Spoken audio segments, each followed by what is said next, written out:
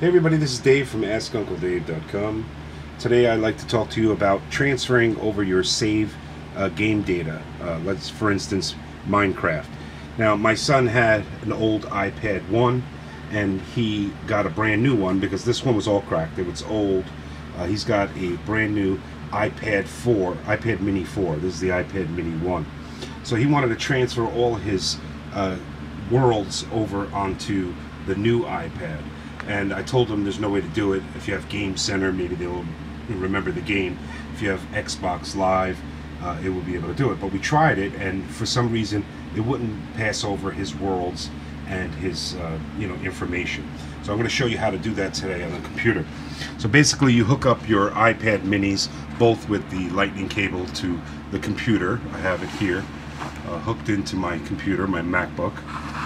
Let me move that a little bit like that. And you can see the MacBook connected there. Now on the MacBook here, you're going to see this iExplorer app. Now that's this app down here. Basically, you get it for free. You use it as a trial.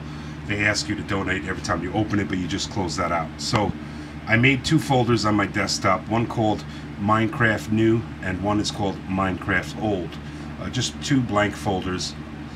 So when you open up iExplorer and you have both of your iPads connected, you're going to see the Jason's iPad. That's the old one.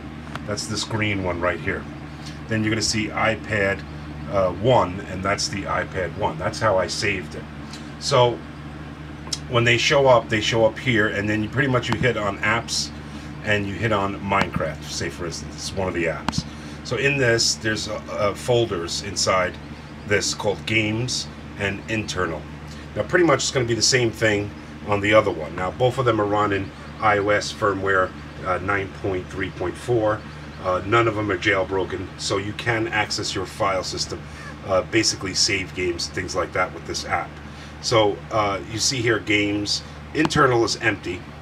There's nothing inside internal, but in games you see DS Store, you see com.minecraft, and you see other folders in here, and they have subfolders and all that stuff. But we're just going to keep it closed. We're going to make it simple. So here's the apps on the older iPad, and this has his worlds that he built. So we open that up. Like I said, internal's empty, but then games has pretty much the same thing, and it adds files as he builds worlds and adds mods and makes his character different. So, and also it's got a snooper folder and all that stuff like that. So we're going to show you how to just put everything back over. So what we're going to do is we're going to take Jason's old iPad, and we have the app here. We got Minecraft, and what I'm going to do is I'm going to open it up. Let me just close this down a little bit, and I'm going to just take these two folders here and highlight them. So I'm going to hit the command button, and I'm going to highlight both of these folders. I'm going to hit right mouse button. I'm going to export to a folder. So you export it to a folder, and I'm going to put it in it's on my desktop, and I'm going to put it in as Minecraft Old. And I'm just going to hit export. And what it's going to look like is this. It's going to have both of the folders inside here like that. So I'm going to do the same thing with the other one, with the new iPad.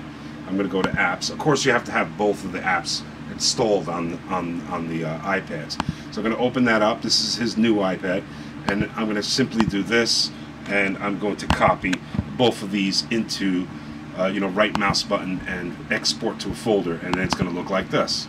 So the difference between the two is they're both empty and internal, okay? And being that he has a couple of saved worlds on here, he's going to have a little bit different on the inside of the com.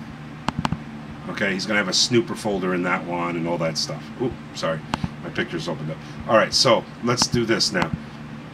We have both folders, all right, and we're going to take the old and we're going to drag it into the new. So here's his new iPad right here. Go into apps, and we back them both up, all right, in case something goes wrong.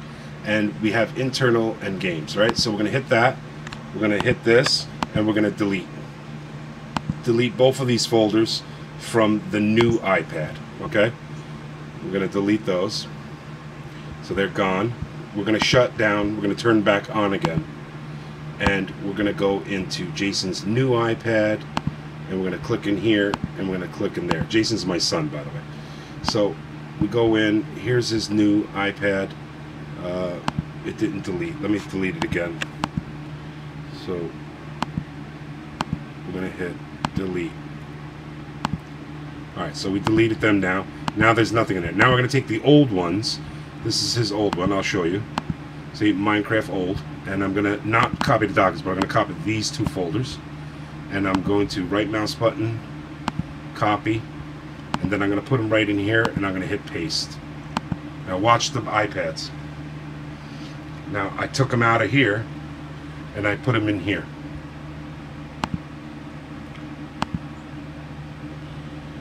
It's still copying over.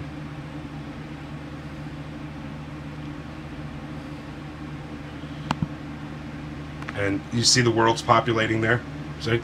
That's the new iPad. Now I can keep the old iPad, but I plan on wiping this out and giving it to, you know, my nephew or whatever. But you're going to see all his save games are going to show up here, even his username and all that stuff. So basically, we're not going to wait for this, but it's still building. It's building, and you'll be able to go right in and play, no problem. Let me show you a world. So we have a world here, and it saved the world, and now you have it on your new iPad. Here it is. Here's the world that we created right here, and it's just simply awesome. You can go back to the game. You can quit the title, and we can hit play again and play a different world. Oh, sorry, that's the same world. Play a different world. Oh. Obviously, I don't play this game often.